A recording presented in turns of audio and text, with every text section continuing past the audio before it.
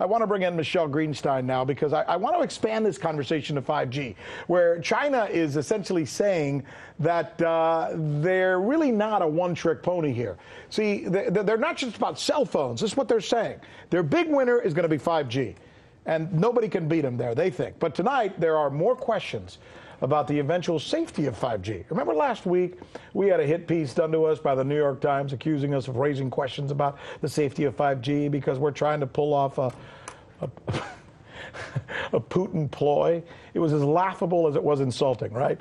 Now, lo and behold, a bunch of people have been coming to our defense on this one. Deborah Lee Davis is a PhD and the president of Environmental Health Trust and a visiting professor of medicine at the Hebrew University Hadassah Medical School. She writes, these otherwise credible media sources, referring to the New York Times, ignore the substantial body of science pinpointing hazards of wireless radiation and 5G detailed in independent journalistic investigations that have appeared extensively in media throughout Europe and have been covered by major networks.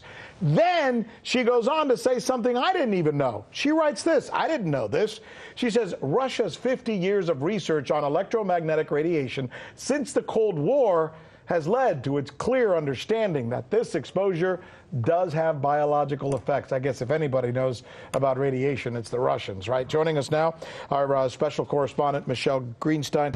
This is fascinating. What else does the good doctor say in this extensive review that she just wrote? You know, my favorite thing that she said is she drew a parallel between what's happening now with wireless technology and what happened decades ago with tobacco. As you know, scientists who showed the harmful effects of tobacco, they struggled with getting media attention, they were discredited, they struggled with getting financial support for their research. Probably accused of knowing Putin. Right, probably communist propaganda as well.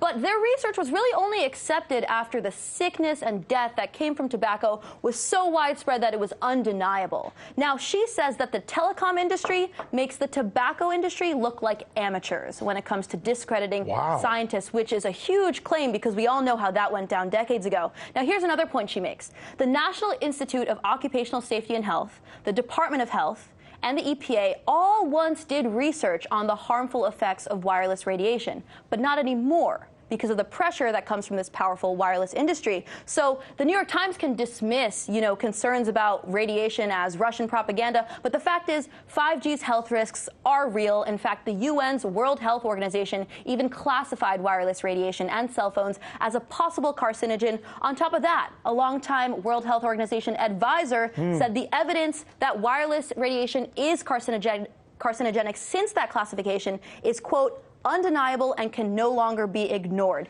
We also have work from Swedish oncologists who are known for their work on Agent Orange. They're calling for an updated review by the World Health Organization. And as of January 20 of this year, these people aren't alone. 247 scientists from over 40 countries who together have published over 2,000 peer-reviewed scientific articles linking wireless radiation to biological effects have said the UN needs to update its classification. And nobody's saying it's a smack-down, hard evidence thing, but there's certainly questions that need to be asked. By the way, are those 247 scientists Russian agents? I mean, no, but I do have to ask you this. This woman who wrote this review, who mentions that the Russians have been doing for years a lot of studies on radiation, I didn't know about that.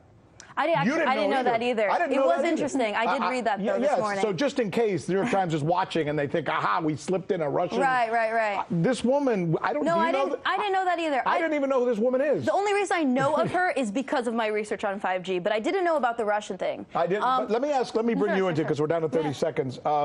What she just said, there's things that need to be studied. On the other hand, it's going to be a fabulous technology that's going to help all of us. Exactly. How do you find that place in the middle for this? I think it all just takes time. We need to spend extensive money, and we need to actually have some testing ground, and that's essentially what Huawei did. They were in the process of locking up contracts to have solid testing grounds to deploy their 5G networks. Right now, they're being stonewalled. Yeah, and it's gotten very political, as a matter of fact, and there's money involved.